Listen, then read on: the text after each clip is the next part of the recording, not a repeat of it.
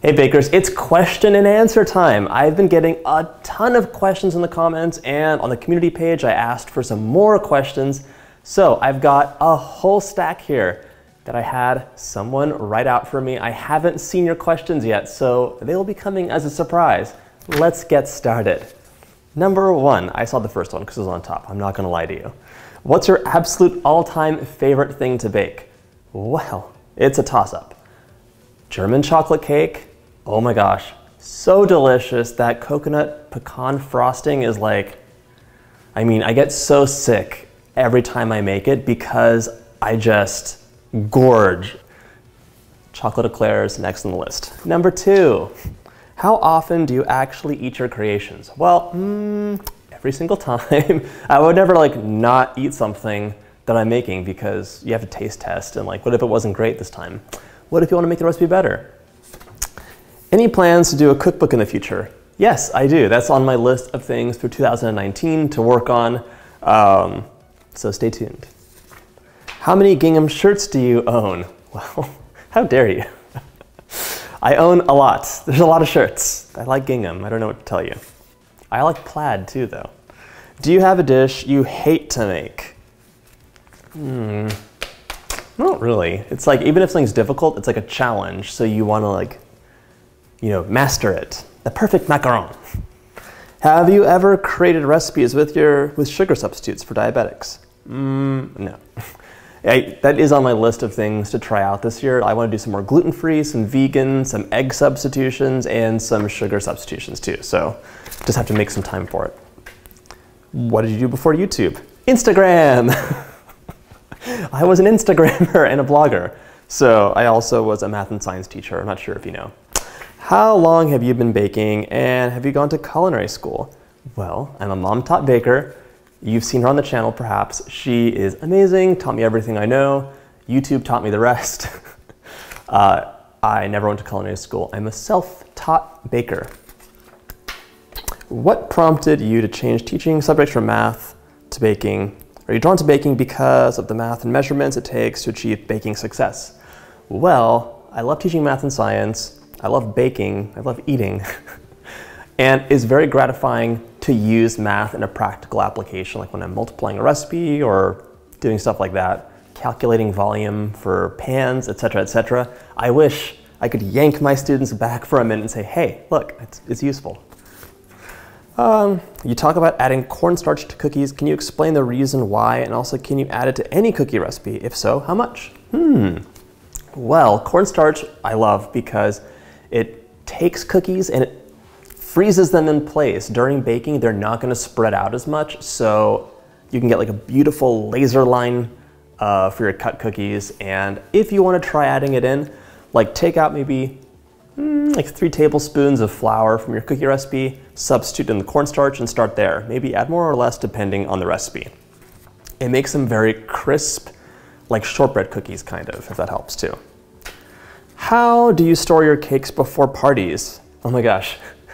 So for this, I always, if I go to home and family, for a TV appearance, or if I'm taking them to a birthday party, I'll take an Amazon box and it's really just rigged up crazily. I should show you, I should do a video on how to transport your cakes because it doesn't look beautiful, but it always works. Except for that one time. Do you think your husband will ever show up in one of your videos? No, I've asked several times. Will we see a couple of tiered cakes or wedding cakes in the future? Well, I actually have one tiered cake I made, and maybe, yeah, I could think about it. What part of Greece are you from? Any plans to make more Greek recipes? All-time favorite Greek sweet or dish? Okay, so I'm actually from Los Angeles, but my father was mostly Greek, and his family was from Athens. I went to go visit my Greek relatives when I was growing up. Beautiful country, loved the cuisine. My mom, who's from Mexico, took up making all this Greek food to please the Greek grandparents, which fellow Greeks will know all about. It's they're not playing around. So I love her spanakopita. My all-time favorite, though, is, I'm going to mangle this pronunciation, so don't kill me. It's galaktoboureko, which is like spanakopita, but instead of the spinach filling, it has this insane insane. I'm like quivering thinking about it. Semolina custard inside with like a citrusy glaze, I think. It's been a while since I had it. My mom says it's a lot of work whenever I ask her about it. But she has made it for my brother when he visits. How many KitchenAid stand mixers do you own? I don't know. How do you make such smooth American buttercream? How do you avoid a grainy buttercream? Well, sift the sugar, that'll help, and add a little bit of cream if it's not smooth. Whip right before use, because all the buttercreams I found lose consistency, so whip it right before using it. As a fellow lefty, oh hello, I was wondering if you had any left-handed kitchen tools. That would be so nice.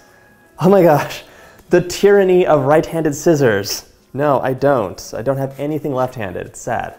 How many times do you make a recipe before sharing with your fans or subscribers? It totally depends, because sometimes it's like one and done, I'm like, ah, perfect, so proud of yourself, like.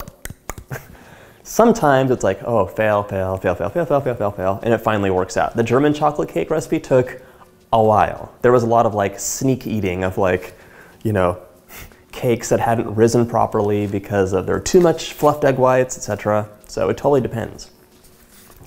Do you ever use recipes submitted by your fans? What's your biggest pet peeve in the kitchen? Well, I haven't done that yet, although I have gotten some cool recipes. I just have like, they're in that recipe archive. And my biggest pet peeve in the kitchen, I hate two things.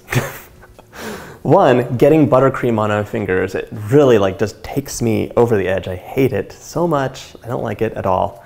And then the other thing, which is like my trigger to use language that is current, is burnt eggs.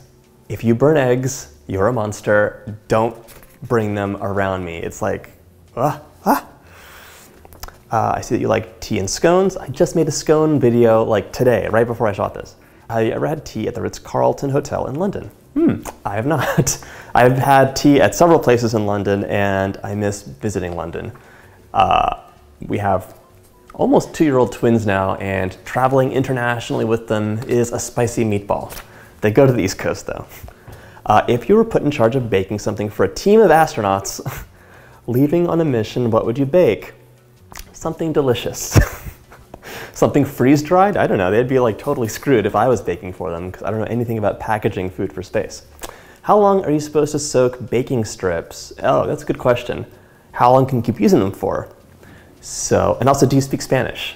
I understand a lot of Spanish. I used to be able to speak it more when I taught public school and I had to like use it, but it's very bad. I'm not gonna subject you to it right now. For the baking strips, that's an excellent question, because I soak mine, but then I squeeze them underwater to get all the air bubbles out, because they're almost waterproof after a while. So just squeeze them until they're totally soaked, and then take them out of the water, squeeze them again. That'll be good. And you can use them like for years. Would you do a video with your children? Will we send them on a baking video? Well, I'm thinking about it. If you follow Preppy Kitchen on Instagram at Preppy Kitchen, then you'll see occasional photos of them, and they're in my stories too. But on YouTube, I don't know, they haven't signed a release. I put that little pen in their hand and it's all scribbles. It won't stand up. Would you make an awesome moist chocolate amaretto cake with luscious amaretto chocolate frosting? Well, sure. I'm gonna put that on my list. My chocolate cake recipe, which you can click up here for, is really, really like moist and fluffy. It's pretty good. You can add amaretto to that if you wanted to, but maybe I'll do it in the future. If you could bake one thing for the rest of your life, what would it be? Oh gosh, like just eating one dish? I can't do that, no. That'd be like the end of me. I need variety. Any pets? I have 3 dogs. There's Bing, Ayla, and Butch. Do you have any favorite baking brands? I have tons. Like, there's not really one brand that's like amazing and everything else isn't. They all have like nice things. Like different tips are nice. When are you doing a live stream? Well, this is during a nap that I'm filming this, so it's always a little touch and go, and I love editing when I have to like go and see what's happening, so I'm thinking about it. Maybe when I'm not working out of the house. What's your biggest piece of advice for a beginner baker? Well, I would say to do something, just like practice with different flavors, find things that you love, and don't be scared. Like, don't feel intimidated. You can do anything you want, and it's just a little bit of practice and the right tools to make things just great. How long did it take for you to become a great baker as well as a cake decorator? Well, I've been baking since I was little with my mom, so like riding on her coattails, it was easier, I think. And then for cake decorating, I was an art major in college, so I got to use my art training in some ways, like for color, and the rest kind of came kind of naturally. Like, I'm not gonna lie, like the first buttercream roses I made, my husband came home and he was like, whoa, wait, what is this? He's like, these are actually so nice. And he tried to make them because he was convinced it must be like super easy, which I think it is. And his looked nice, but they weren't the same. What's your favorite Mexican dish? Gosh, I haven't had it for a while, but I love a nice pozole. Have you sold any of your cakes? I haven't. I give them to friends. Selling this seems like a lot. Final card. Oh my gosh, how went by so quickly? Who is your biggest inspiration for baking? Mom, my mom. She's so sweet. What is the worst thing you ever made? Oh, how dare you? So this is like a childhood memory where I tried cooking like red meat for the first time by myself. So like I used like my pocket money and bought like a really cheap cut of meat from the supermarket and tried making it, and I didn't know like about like the temperatures or seasoning, and it turned out gray.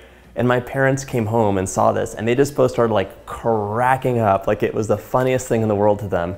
Totally not supportive, scarred me for life.